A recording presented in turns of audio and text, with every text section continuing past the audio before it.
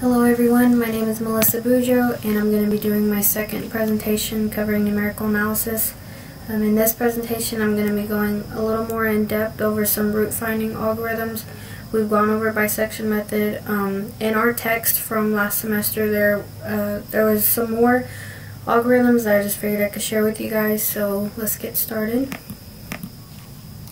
So I included a brief recap just to help everyone refresh their memories on the definition of numerical analysis, what it is, different types of methods. So I believe I had this included last time. So the definition of numerical analysis is a study of algorithms that use numerical methods in computer science as opposed to general symbolic manipulations for the problems of continuous mathematics.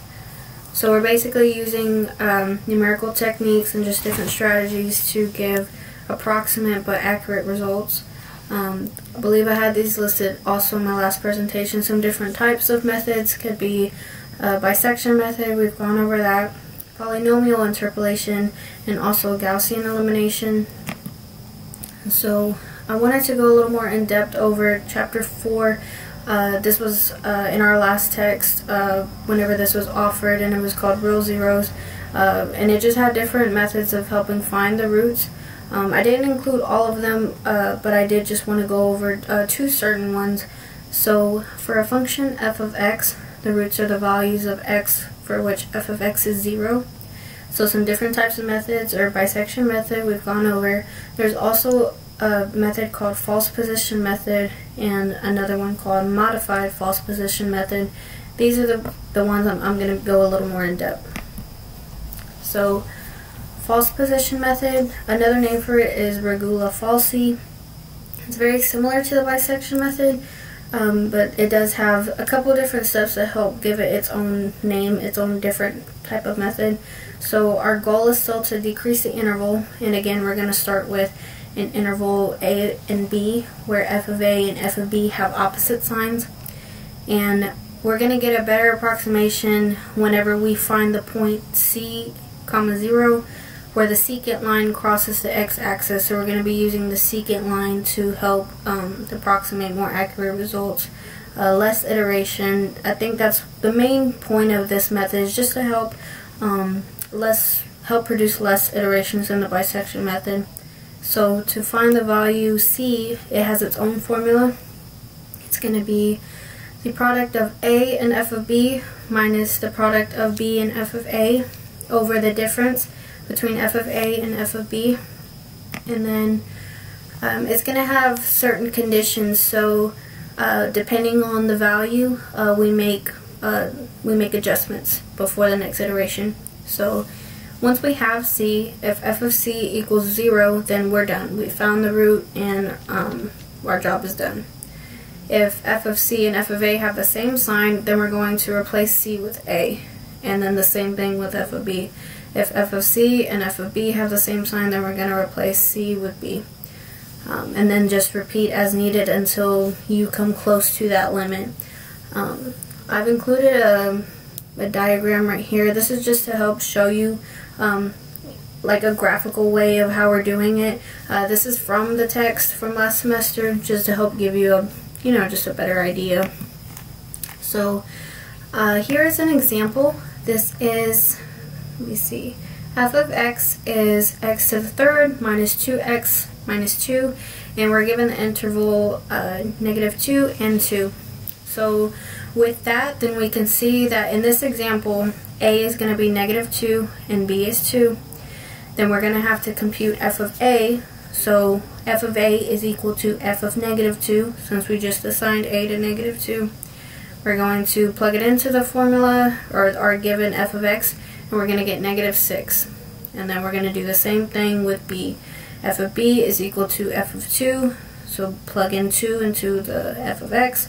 We're going to get 2, and we see that -6 is negative and 2 is positive. We're good. F of a and f of b have opposite signs, so that's what we want. And we're going to compute c using the formula. Like I stated before, whenever we plug in all those values, then we get 1. And remember, I think this is probably the most common mistake, is some people, once they get 1, like once they get C, then they start making the adjustments. Oh, 1 is greater than 0, so we're going to replace this with this. But we need to remember that we need to find f of C. That is our what's going to help determine what adjustments need to be made before the next iteration. So we have C equals 1. So then we're going to compute f of C, which is just the same thing as f of 1. We're going to plug 1 into the function and get -3. So that is the value that's going to help determine what adjustments need to be made. So we see that since f of C and f of A have the same sign, then we're going to replace C with A, which means for the next iteration, A is going to equal 1, and then B will equal 2. And we see that we've decreased the interval. Of course, you're going to do this multiple times to help find the root, but this is the basic idea of this. So there's also a modified false position method. Just a little tweak in it, a little modification was added to the original false position method, but it is significant enough to create its own name for it. So it helps eliminate the slow, one-sided approach to the 0 without the resulting large interval. In the modification, it's basically dividing by 2 during each iteration of a computation, that the function value at the end is kept. So it's basically the same process, starting with a given interval A and B, where f of A and f of B have opposite signs. Compute C using that formula that was given, and then the modification, or I should say the change in step right here, this is where it differs from the original. You're going to compute f of C with f of A. And there are again several conditions. Once they're met, different adjustments are made. So f of C and f of A, if it's less than 0, then we're going to replace B with C, and replace f of B with f of C, and we're going to replace f of A with f of A over 2. Again, if the computation of f of C and f of A equals 0, then you're done. You found your root. You don't need to go any further. But if f of C and f of A are greater than 0, then again you need to do 3 things. You need to replace A with C, replace f of A with f of C, and replace f of B with f of B over 2. So again, I provided another example, not too different from the last one, just a greater interval and just some small changes in the f of x. So we have f of x equals x cubed minus 2x plus 2 with the interval -4 and 4. And we're going to use the same beginning process. We see that given that interval, we know that A equals -4 and B equals 4. Then we're going to compute f of A, same thing as f of -4, which is just plugging it into our given function, and we get -54. Then we're going to do the same thing with B. F of B equals f of 4, plug 4 into the function, get 58. Then using the formula that's also from the original, we're going to get C equals -0.143. Then we'll see, once we plug that value into the function, then we get f of C, which is 2.283.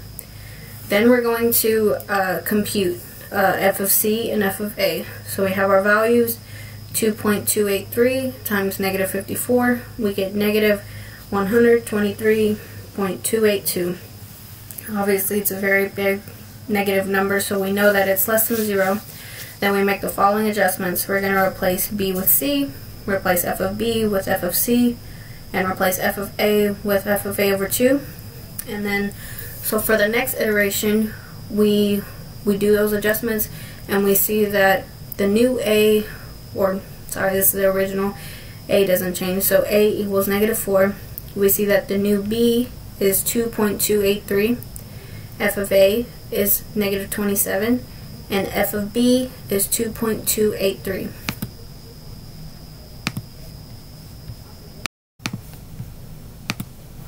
So we see there are different methods. There's Newton's method, secant method. The main difference between all these algorithms is how the next guess is formed. So we saw with the original, but really the main difference between the original and the modified is that one little step where it included a computation of f of C and f of A, And then with the modified, it changed f of a to f of a over 2, which just helped decrease the interval faster, save you some time.